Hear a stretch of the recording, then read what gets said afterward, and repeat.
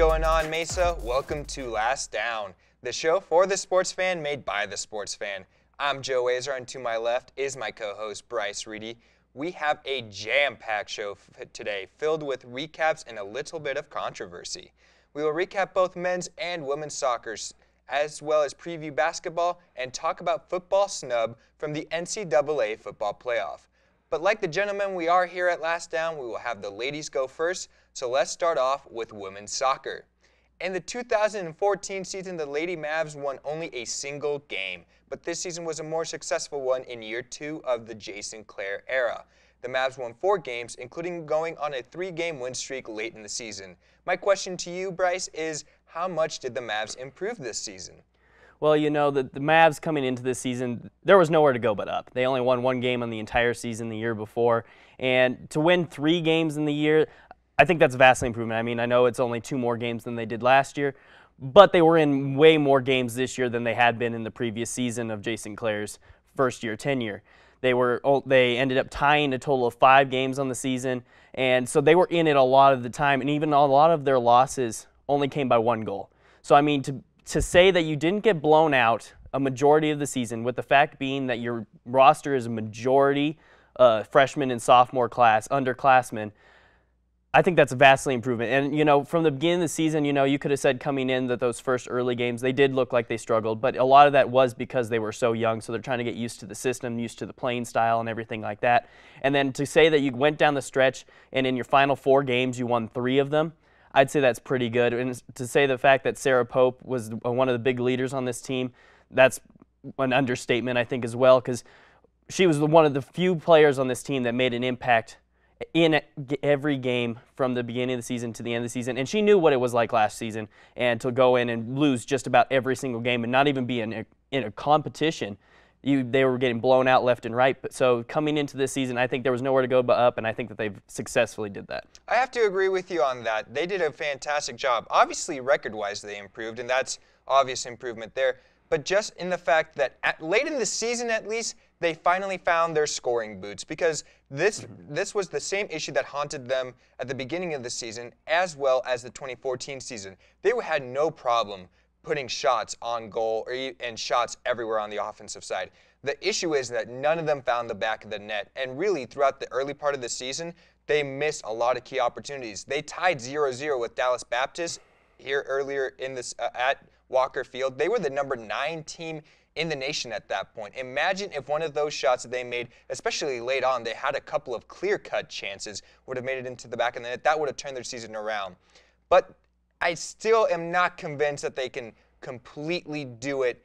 They're going to have a little bit of trouble starting off the season in 2016. Not to say that they're not going to improve, because, ladies and gentlemen, Jason Clare is no joke of a coach. He has a UEFA B coaching license. UEFA is the top-tier soccer organization in Europe. He coached Yeovil Town in England, which is a championship side, one of the top sides in England right now.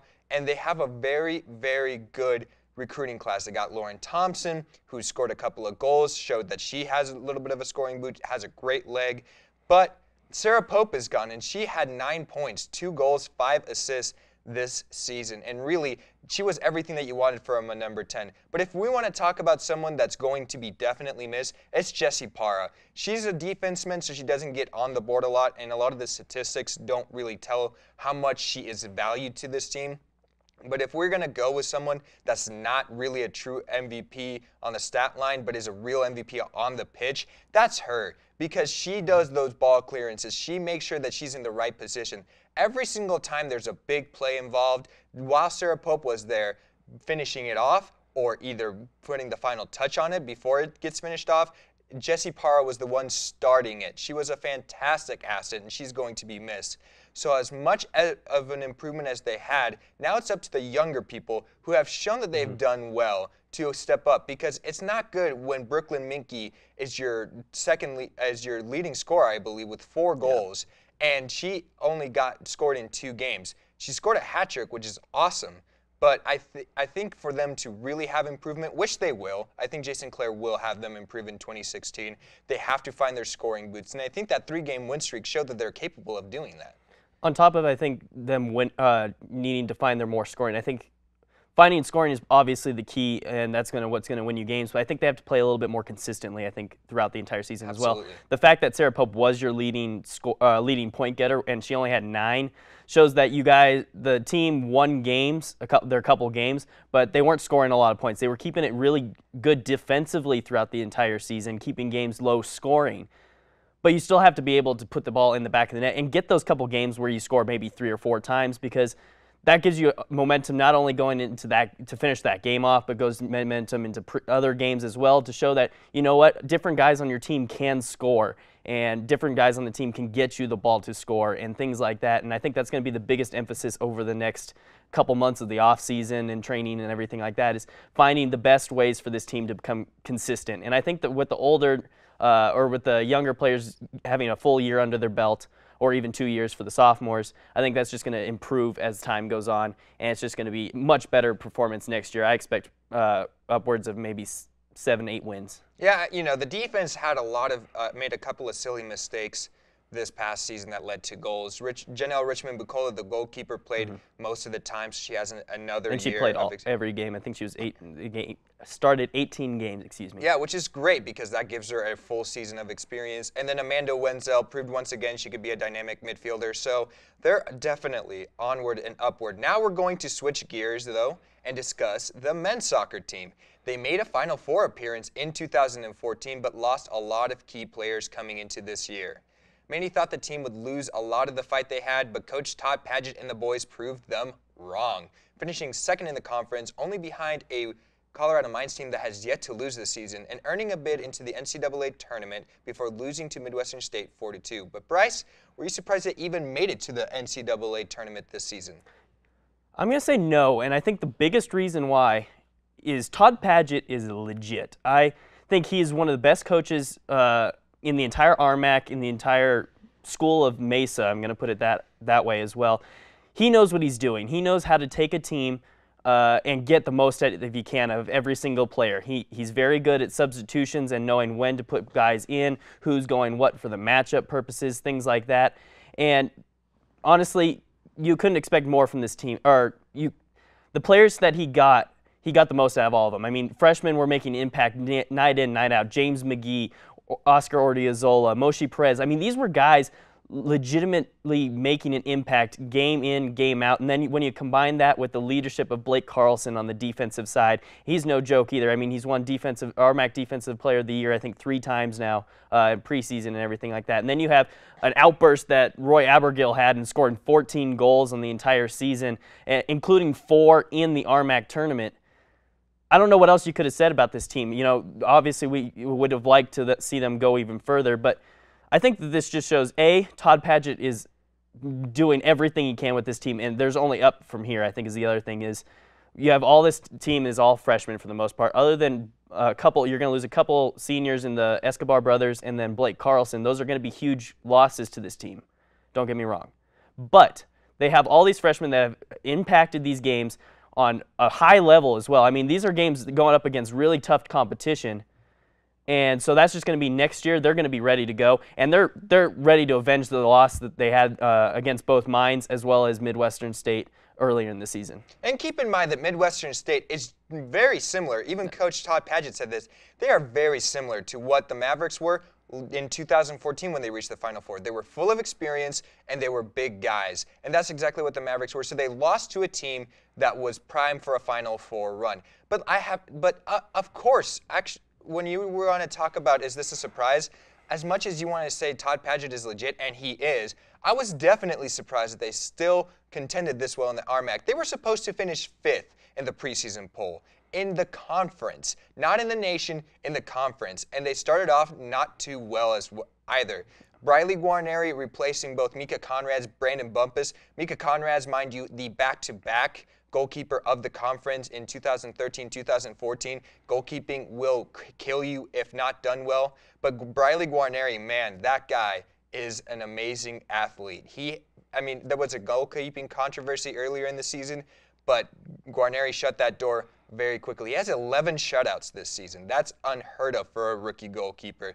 And then, like you said, these guys outside of Abergill, who is doing a fantastic job, just broke the record this season for most goals ever for a Maverick player for men's soccer. But behind him in points is also his fellow teammate from Israel, Moshe Perez. Then you also got Kevin Del Mazo. You got Oscar Odriozola. And Oscar Odriozola that trained in the Chelsea FC training youth academy, the same Chelsea FC that won the English championship last season. So these guys have done a fantastic job. Coach Todd Paget has reached from around the world in Asia, in Mexico, in a lot of other places to really find the best talent. And now it's going to be very interesting to see what happens next season because these guys have proven that they're not going anywhere.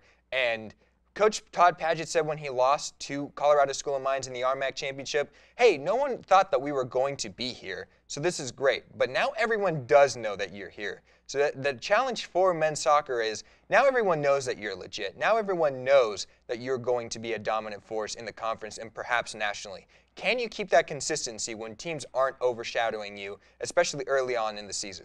Well, and two, the other thing that I look at this as well, every team that ever makes a push to become a champion, they always have that boulder that's in their way, and I think that that's going to be Colorado School of Mines, and that's going to be the test for this team, especially next season. They're the only team that they lost to in the entire conference, and so can they get past that boulder? Can they get over or move the immovable object, as they would probably look at it, considering the fact that they didn't lose a game the entire season? So it's going to be interesting to see how much emphasis, too, they put in the offseason on doing things to try and beat that Mines team. One of the biggest things that I know Blake Carlson was saying was they pushed them around a lot, and they were just out-aggressive, out-bullied them and everything like that. So I think they're going to put a major emphasis on trying to come back stronger and play more aggressive throughout the game. Yeah, Coach Todd Paget did say that this season, recruiting-wise, it was a lot of pace, a lot of speed, and it paid off. You have to replace the Escobar brothers in some sort of ways. And those guys down the wings on the offensive end and on the defensive end, too, were just workhorses. And on the offensive end, any single time they put a cross into the 18-yard box, you knew that there was a chance that it was going to find the back of the net. But you also have Roy Abergil, and how can we not go into detail about this guy? 14 goals this season. How he didn't win RMAC Player of the Year is beyond me because this guy was fantastic. This guy also was the captain in the NCAA tournament game, so he's proven that now he's going to be the leader.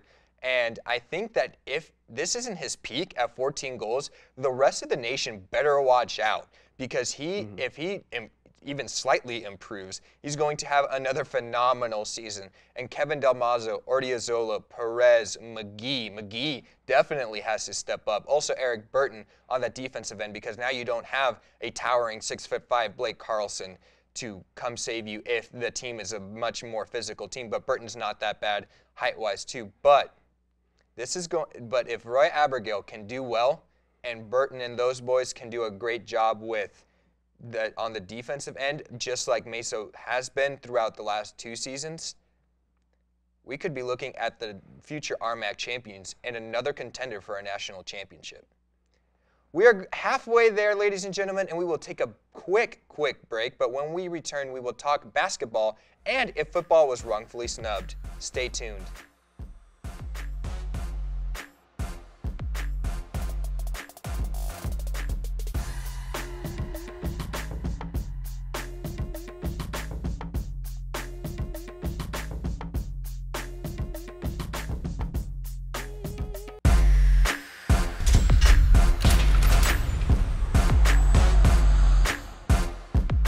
Welcome back to Last Down. We just finished talking about CMU's soccer teams, but now we transition from the pitch to the hardwood as both men's and women's basketball just had their seasons start this past weekend. The women's team is coming off an RMAC regular season title last year, and while the men didn't reach that goal, they'll be looking to send senior Ryan Stefanoff with a bang. So Bryce, how will both basketball seasons be going down this year? Well, to start things off, I think the women's team, I think that their expectation is set. They should win the RMAC tournament once again. RMAC regular season title, again. And then I think that they want to avenge their loss in the RMAC tournament last year and win another RMAC tournament for this squad. They've got a lot of guys returning this year, but they also have a lot of new faces as well. And so it's going to be interesting to see just how well this team plays together. Through their first 2 games, they're going 1-1, and they lost to a number 9 team in West Texas A&M. But they did play this game without their probably arguably best player in Erin Richley, who is injured with her foot injury. And so It's just going to be interesting to see because I think the biggest thing that they're going to need is guys to step up outside of Erin, especially while she's out. And, you know, Sydney Small did that in her first time action this past weekend, scoring 29 points, 21 in the second half in one of the games. And so it's just going to be interesting to see how well, because I think this team's defense has been the biggest thing for them over the past couple of years. And so now it's going to be interesting to see how much their offense has improved and if they're going to be able to put up points against really tough defenses, because that was the really struggle that they had in the RMAC tournament, was they just couldn't get leads because they couldn't score any points. Their defense was fine. They were holding teams to poor shooting nights, poor offensive production nights, but they just couldn't get it going themselves. And then the couple times that they were able to get it going, they just couldn't keep it going. They could only get it for maybe a quarter, even half of a quarter. And then a couple other times their biggest problem was when they did get it going, they then let off the gas, and that allowed the other team, the opponent, to get back into the game, tie things up. And then from that point on, it was just a rough time for the women's team. Yeah, and this team definitely has talent. I mean, Sydney Small and Erica Musante both won RMAC Offensive and Defensive Player of the Week, respectively. And Sydney Small really came alive. She scored averaging 21 points per game in the first 2 games, so she's a very good offensive threat. But like you said, the pressure is definitely on the Lady Mavs because their only loss at home in 51 games came in that RMAC tournament. So that's going to be a bitter pill to swallow coming into this season. That's got to be very frustrating if you are the Lady Mavericks to go, we did everything we could and then we lost 1 game and we couldn't finish out the double. Which really, the best team in the RMAC that season and this season is the Colorado Mesa women's basketball team. And Erin Risley being out could be a big hit, but they're working on their game, and they're working on avoiding turnovers. And I think that's the one thing that Coach Wagner was frustrated with in the loss to West Texas A&M. It wasn't a bad loss at all. And as a matter of fact, throughout the majority of the game, the women's team, the Lady Mavericks, were leading West Texas A&M. So, I mean, and just bad turnovers led to them losing that game. And Coach Wagner and the rest of the girls were frustrated. So, coming into RMAC play here pretty soon, it's going to be interesting to see. They're working out their little kinks here and there. And if they get those kinks worked out, it's going to be a scary team again. And it's going to be another season filled with success for this women's basketball team. Let's transition now to the men's, though. Let's talk about Ryan Steffen and what he has contributed. Now it's his last year. He's the only senior on this squad. There's a bunch of new faces. Bryce, you actually sat down with Ryan Steffen. So what's his mentality coming into this season, and how's the men's team shaping up this year? Well, so the biggest thing I got from talking with Ryan Steffen earlier last week was, you know, this team is completely new. They have 10 new signees that they've brought in. You know, Ryan Steffen is the only senior that's going to be getting a majority of playing time throughout the entire season. And honestly, he's the only player basically on this team that anybody else in the entire conference is going to know. And so everybody's going to be building their game plans around trying to stop this guy. It hasn't helped this much into the season. Only through 2 games, he's averaging 34 points a game. But despite that fact, he's going to be the biggest point of defensive emphasis for other teams coming in. So it's going to be interesting to see how these other 10 new signees are able to take some of that pressure off of Ryan and not force him to have to score 30-plus points a game to be able to stay in games and win games. You know, watching them in practice, they have a lot of good shooters on this team. Derek Bialy is a very good assist man. He can find you. You know, they have a lot of guys and a lot of depth, I think, with these 10 new signings. It's just going to be a matter of who plays well with who and who's going to be able to contribute on both the offensive and defensive sides of the ball. And, you know, the RMAC for the men's side is completely wide open. Everybody knows it from the fact that with Derek White leaving UCCS, this entire conference is open. Most of the teams are like the Mavericks in the sense of nobody knows who anybody has anymore. Everybody's trying to work in their new freshmen, their new sophomores, their redshirted guys, and so this division, it's up for the grabs. And so it's going to be interesting to see Ryan Steffen emphasize he wants to leave here a champion, whether that be RMAC tournament, RMAC regular season, or both. I mean, both is obviously the goal, and then to go into the NCAA tournament. But there's a lot of stuff that this team has to do to get to that point. And, you know, there's a lot of opportunity for it as well, knowing that you're going into these games in the RMAC, and a lot of these teams are in the same position that you are, so you just have to be the ones to take advantage. And quite honestly, we still probably have the best player on the entire court most of the time in Ryan Steffen, and what he's able to do both offensively, defensively, rebounding the ball, everything like that. Yeah, and I agree. I mean, this is the Wild West, and no one really knows what they're made of. But we do know one thing, and that's Ryan Steffen can ball. But offensively, they're going to have to find people that can step up, like you said. Julian Vasquez is gone. Jerry Duckworth is gone, and so is Lander Vermeer. So 3 of your top 4 leading scorers per game are gone now. So it's going to be a challenge for them to find another scorer outside of Ryan Steffen. But if they can do that and they can really find their mold, and Ryan Steffen can step up and play like he has been and like he has earlier on in the season, maybe, just maybe, this could be a fairy tale ending for the big man here at CMU. All right, ladies and gentlemen, we have entered our last down, and let the controversy begin. After a 9-2 season, the Mavericks football team hoped that they earned a bid into the NCAA tournament.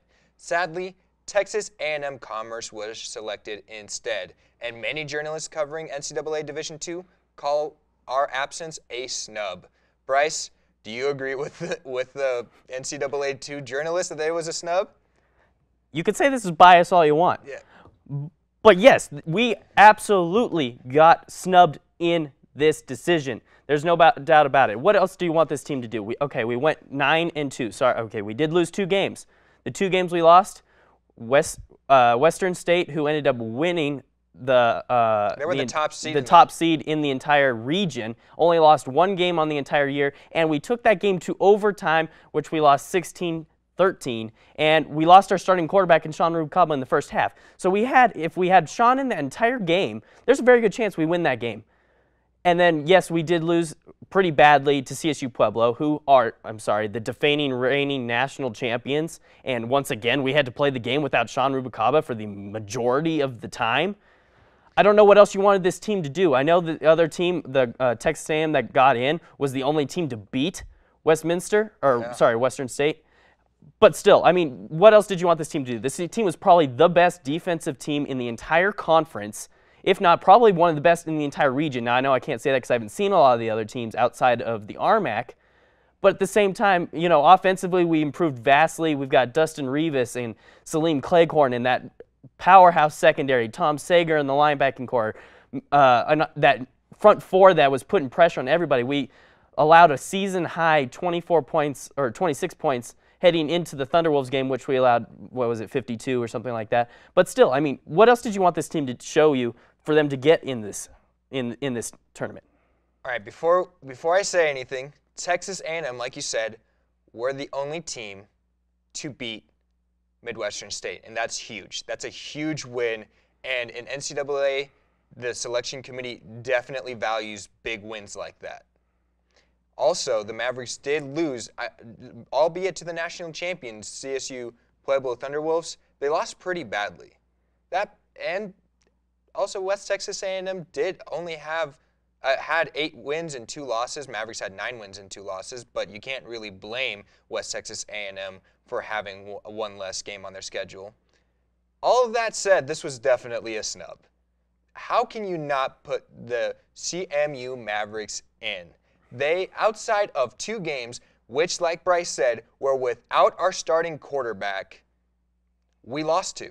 And the second loss for West Texas A&M came against a 3-loss Houston State. And that's the biggest thing that I'm frustrated with the selection committee. We had a perfect scenario laid out for you, okay? You had West Texas A&M, or Commerce, having just 1 loss.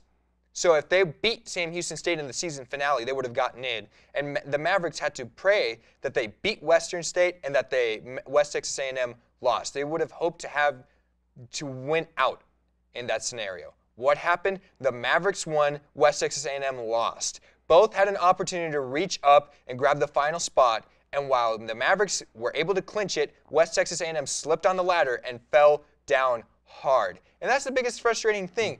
And there are such a thing as good losses. I don't agree with the whole, well, there's bad losses to good teams. There is, but we have a legitimately big reason why we lost to these teams, it was because Sean Rubicaba was out. And I know we keep on emphasizing this, but if you haven't seen the Mavericks play, then you haven't seen how much of a difference it is. No disrespect to Eric Kaiser, very good quarterback for the Mavericks. But when Sean Rubicaba is there, what he proved this season is that he is a definite playmaker that can make things happen that no one in the quarterback position for CMU before, in my time that I've been here, has been able to do so. And the defense, they had Jackson Burrell, they had Salim Cleghorn, they had Dustin Rivas, all had 5 interceptions. Those 3 people had 15 interceptions. That defense was fantastic. You knew every single time that the Mavericks stepped onto that football field that you had to watch out for their defense because they can make plays happen. I don't know how they didn't get into the NCAA tournament. It is a definite snub, and now they've already started the hashtag Unfinished Business 2016 for next season. You can tell these players are pretty fired up for not getting into this tournament. Yeah, I mean, the defense is averaging an average of 17 points per game, while our offense is averaging 34 points per game. So to say that when Sean Rubicaba went down was not a huge loss, it was a huge loss. This team last season was not averaging anywhere near 34 points a game. So without him in the lineup, that was huge. And so then, yeah, exactly what you said. Defense was just outstanding. I don't know what this team could have done differently other than win those possible 2 games. I'm sorry our quarterback did get hurt. I'm sorry, you know, we did lose to the reigning national champions. But if nothing else, this does give this team a lot of momentum possibly heading into next season. We do lose a lot of guys, though, which is going to be very concerning, especially in that secondary. I think Dustin Rivas is the only one of that 4 that's returning. And so it's going to be interesting to see. We do get another year of Sean Rubicaba, so hopefully he does get healthy, as he did sustain an injury in that final game against CSU Pueblo. So it's going to be interesting to see what we can do with the offense. We're losing DJ Hubbard, but David Tan looked pretty good, especially at the end of the season, so hopefully he'll return to that running back role. It's just going to be an interesting year for the Mavericks, and whether or not they have a lot riding on them. Yeah, it's just heartbreaking because you saw all these seniors that put up with the constant losing seasons, and then when they finally turned their program around and really made a statement in the entire nation, they didn't get in, which is one of the things I really do hate about college football all around, is that the selection committee just basically, it's up to them. And it's better than a computer, but sometimes you get these heartbreaking results. All right, folks, that's all the time we have today. Thank you for tuning in and listening. Check back with us next time for all the latest in the wide world of sports. With Bryce Reedy, I am Joe Azar. Have a great week and enjoy watching sports, guys.